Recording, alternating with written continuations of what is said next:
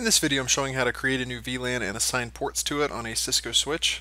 I'm logged into a Catalyst 2960 here, but the commands are pretty much identical across all models. A good way to start would be to determine which mode of VTP the switch is running. To do that, just run the command show VTP status. VTP stands for VLAN trunking protocol, but it's really more of a VLAN replication protocol. Typically what you'll have is one switch in the environment configured as a server and all of the other switches configured as clients. And in this setup, whenever you need to create a new VLAN, all you do is create it once on the server, and then it replicates out to all of the other client switches in the VTP domain.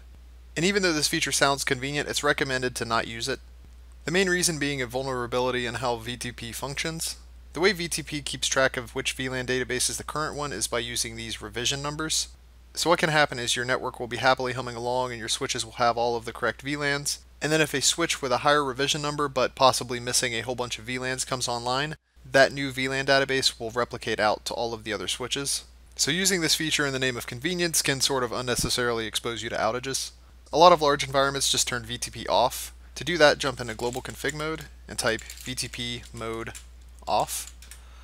To see what VLANs are already present on the switch, I'm going to go ahead and exit global config mode here and run the command show Vlan Brief.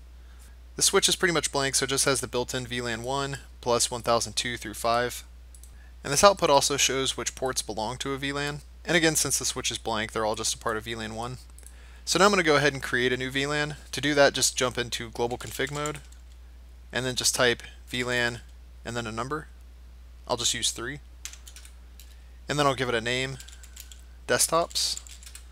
And while I'm at it, I'll go ahead and create a couple more. VLAN 4. Name printers, VLAN 5, name servers, and I'll go ahead and exit. Now if I say show VLAN brief again, we can see that the new VLANs we created are present.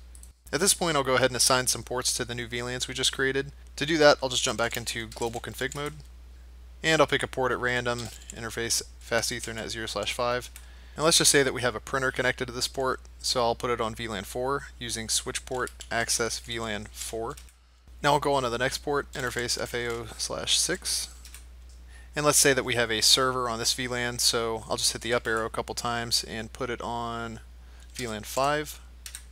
And rather than going port by port, I'll use the interface range command, selecting ports fast Ethernet 0/7 through 48. And we'll just make those desktop ports. Switch port access VLAN 3.